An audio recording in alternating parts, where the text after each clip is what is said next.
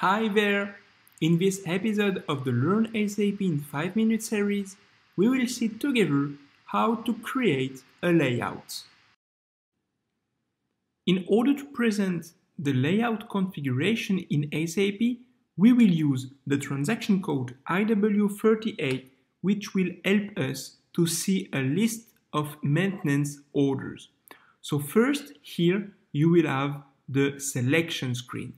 Then let's execute the transaction in order to get the list of the maintenance orders based on all these criteria. This is the result table based on the standard layout of SAP. You can see that you have first the order, the maintenance order number, then you have the order type, then the basic start date and the description of the maintenance order.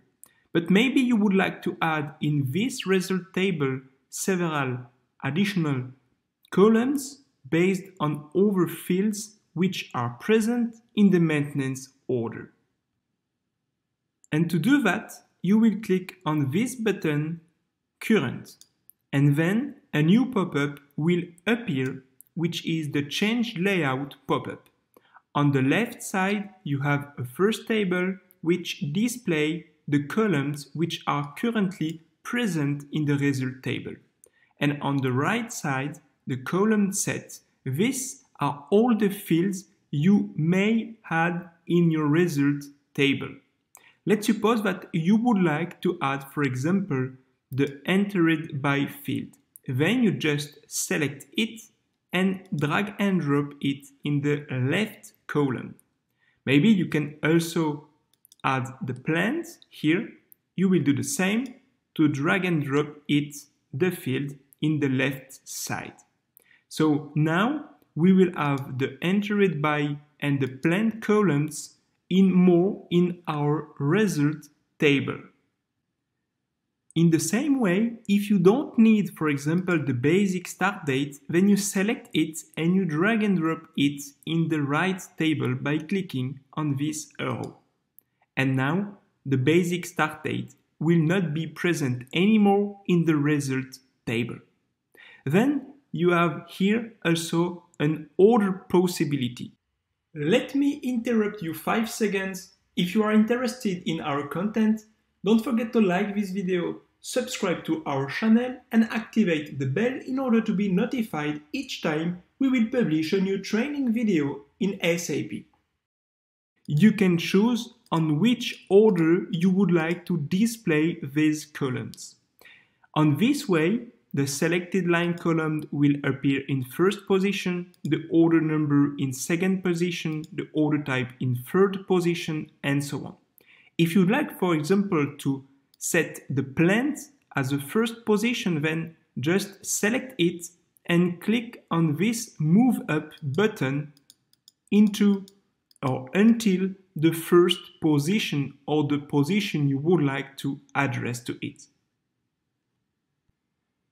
You also have several options like the sort order functionality, the filter order functionality, and the display configuration without horizontal grid lines, without vertical grid lines, and so on.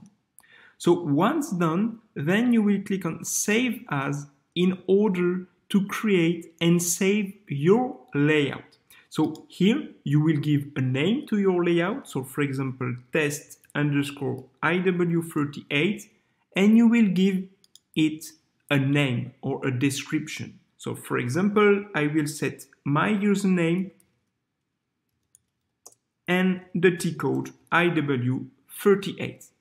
Then you will press Enter.